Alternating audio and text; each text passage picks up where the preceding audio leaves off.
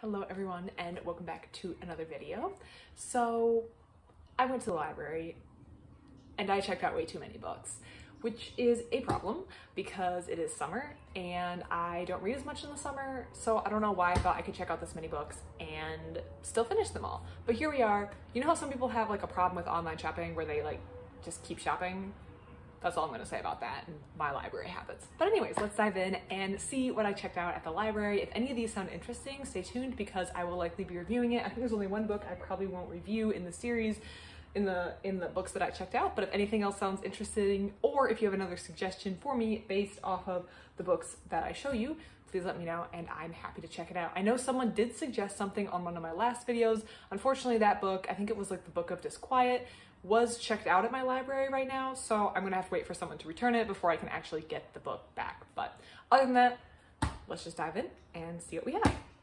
So the first one right off the top is The History of Mathematics, a very short introduction. So these books, I've read a couple other very short introductions and they're just really small books, but they really pack a lot in. I do find that the quality varies in these short introductions from really good to kind of and it really depends on the author. So there's not just one author who does these books, there's a lot, and they do very short introductions for everything. So this one is mathematics, but there is quite literally, sometimes they have a list of all the ones they have in the back, is quite literally like everything.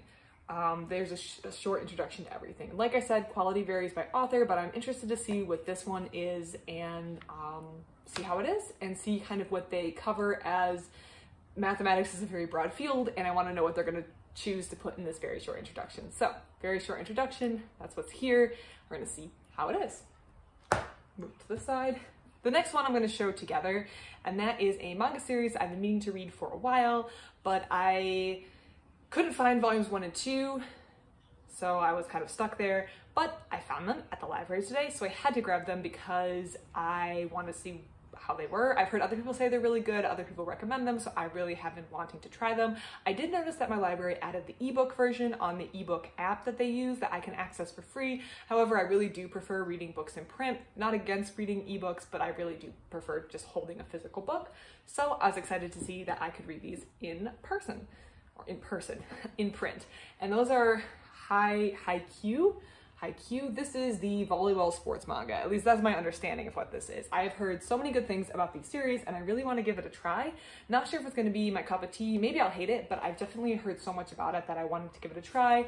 I did get volumes 1 and 2, and that is because I find sometimes that volume 1 can kind of struggle to get started. That's something that I find that's a common problem in manga because the author's trying to introduce so much, and something about the format or the way things are, volume 1 can kind of be a little scattered and all over the place. So I definitely want to try 1 and 2 to see the whole flow of the first 2 volumes. Also, if I read volume 1 and I'm very interested in a manga, sometimes if I don't check out volume 2, when I go back to the library, volume 2 has since been checked out, so now I have to wait like 4 weeks or 8 weeks, or I can get in a game of waiting where I'm kind of just waiting for someone else to return the book. So by getting 1 and 2, I kind of prevent the problem by at least being able to read the first 2 volumes before someone else has a chance. Someone could grab volume 3, but I've been burned too many times by this. So still waiting on volume 2 of My Love Mix-Up 2. Volume 1 and volume 3 were in there, but volume 2 was still missing, and they don't own it. It's like on order, so still waiting on My Love Mix-Up.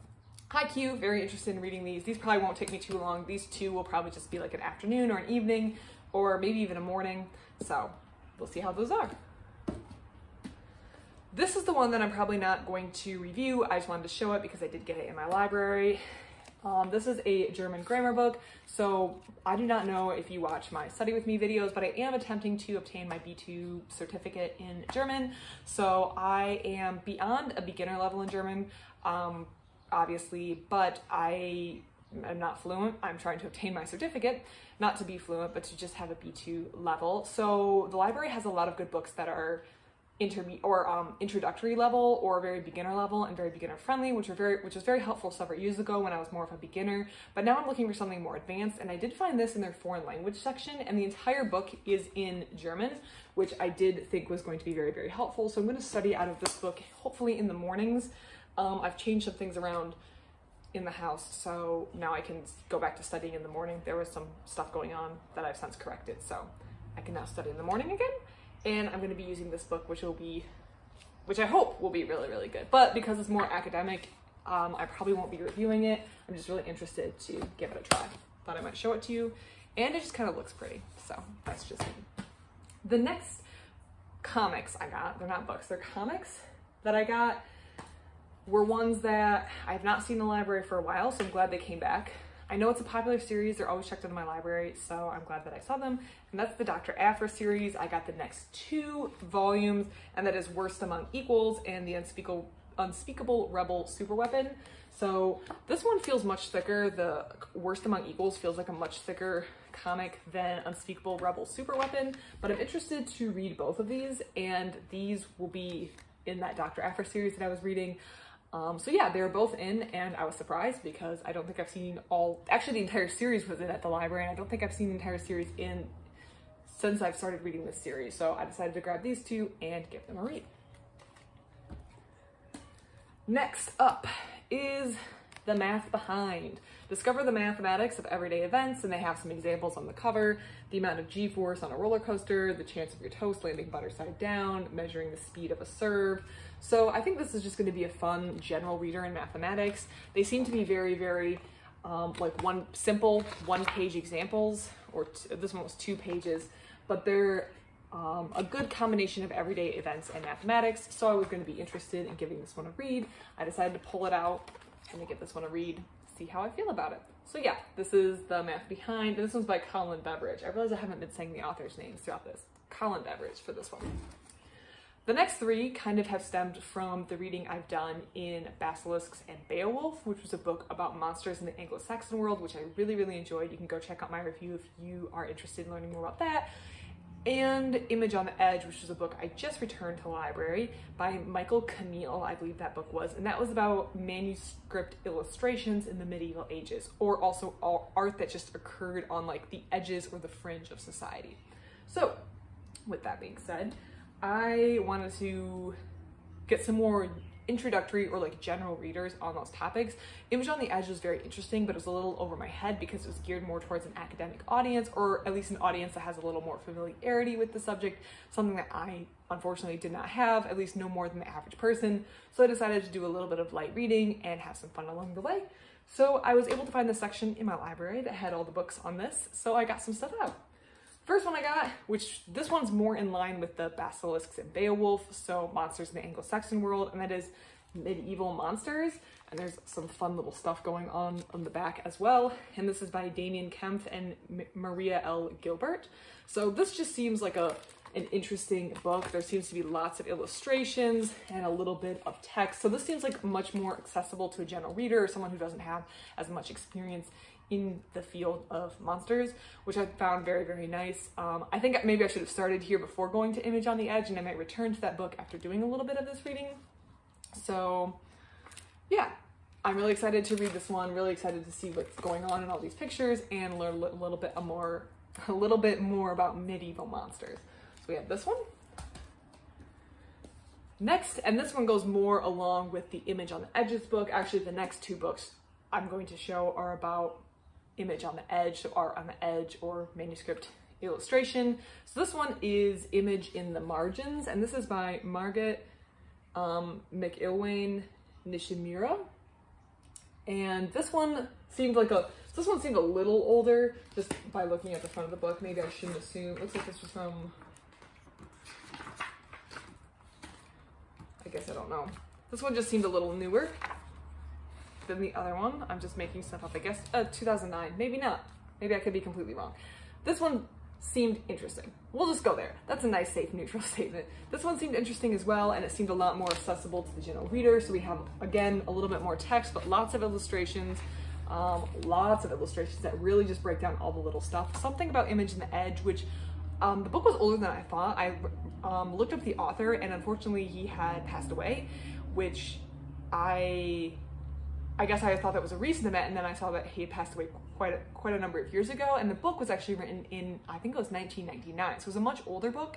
There weren't a lot of color illustrations, which I think I would have preferred, and some of the illustrations, they would just show like the whole page in Image on the Edge, because the book wasn't, I guess, trying to zoom in. It was zooming in on specific details, but it kind of it expected you to already have some passing familiarity with some of the stuff in the book. This one does a lot more of that zooming in on the specific little bits so you can get a better view of them, which I thought was really, really interesting. And of course, it's all in color, which I really, really like as well. So I'm really looking forward to this. I think I'm going to learn a lot from this book, and I'm excited to see what's in here.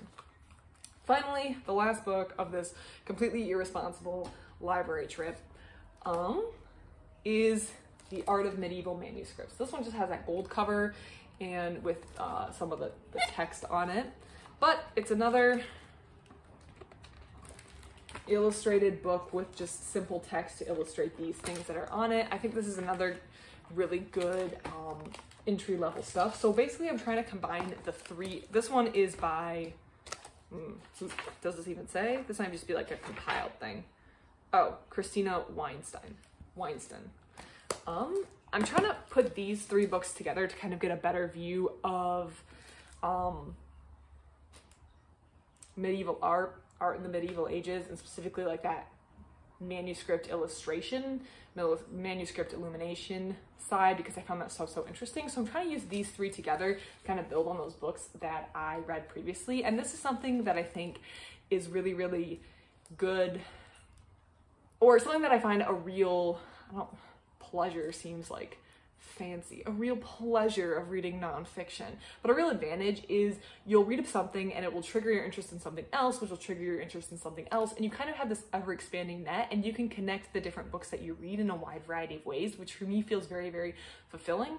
And I really, really enjoy that, which is why I enjoy things like this, a book like Basilisks and Beowulf, which triggered The Image on the Edge, which triggered these three books. So you can kind of see like the chains in my reading as I just kind of follow my passions as they go. And I find it a really, really enjoyable way to read. And I can kind of just naturally follow things I'm interested in for as long or as short as I want to, because there's always going to be another book on the topic that I want. So that is it. That is everything that I irresponsibly checked out of the library for my June reading. It's quite a bit. I was literally hefting this stuff around the library. People probably thought it was very, very, I don't know, academic, or like I don't have a social life. That's what this looks like. But I'm very interested in all this stuff. If anything in here sparks an interest, or you'd like to know how I felt about it, I will be doing reviews on everything except for probably this one here, this German grammar book. So yeah, stick around. And if you notice there wasn't a lot of fiction in this book, that's because I hit the nonfiction floor of the library, and then I had this many books, and then I decided I was not going to the fiction floor because I had too much to read already. So yeah, that's kind of the situation here. Other than that, everyone, I hope you have a really great day and you enjoy your June reads as well. Thank you for watching.